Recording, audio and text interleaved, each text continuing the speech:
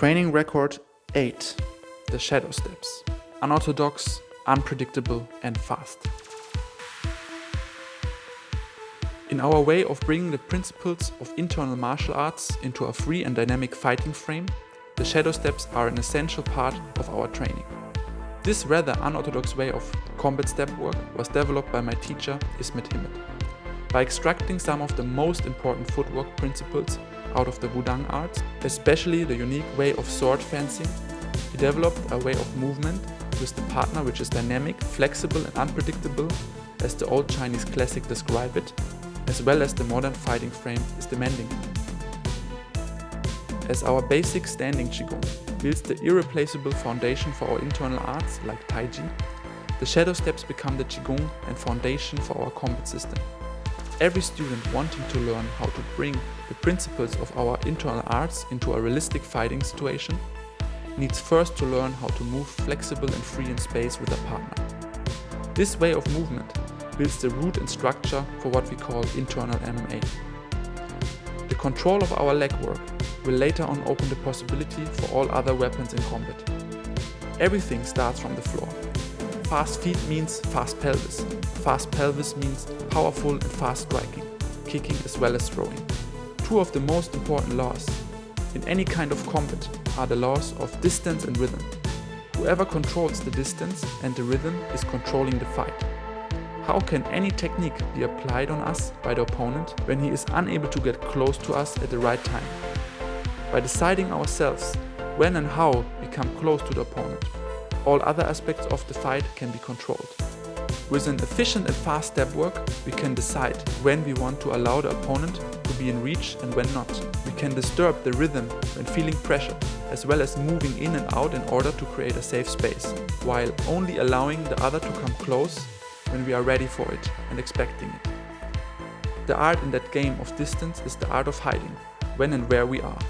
The shadow steps allow us to move in a very unpredictable way, making our opponent believe that we are in reach, while at the same time being already out of danger or even ready for counter. Of course, to apply these principles on a high level is not easy, and the reason rarely martial artists can showcase these skills in real combat. On camera. Like any Qigong system can only unfold by practicing it daily over a long period of time, also the shadow steps and the understanding of distance and rhythm can only unleash within a very regular and patient practice. The step work has to become so common that no thought about the feet has to be done while being confronted with our partner. Independently, the legs need to learn to carry us into space in an unpredictable manner that even we, as the applying athletes, sometimes do not know where the feet will carry us next. The feet have to develop their own independent intelligence, taking by themselves care that they control the space around us. For that, the basic step work has to become in a long process our second nature. Like when we run after the bus, we don't need to think how to run as fast as possible to catch the bus. We will also not have to think anymore how to create distance, angles and traps for our opponent using a free and creative step work like that. By internalizing these principles, students have the possibility to build a more safe and relaxed feeling in sparring or even more intense fighting frames. They start to decrease the fear, which is connected to the uncontrollable nature of combat, by gradually building up more and more control. This control is providing a reduction of damage taken in every sparring and fighting session. Following the idea of we first need to learn how to fall before we learn how to throw, we also want our students first to learn how to handle with attacks in a safe way.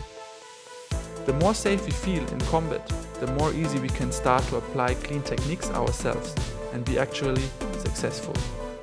Like that, the shadow steps become together with our internal exercises, the Qigong for our MMA approach. They create a way of movement with a partner which is more dynamic as well as healthy as orthodox styles, by putting their focus on control rather than on fast success. They teach students to move harmonic and beautiful, even in fast motions, while at the same time building endurance and the ability of distance and angle work. Nice session.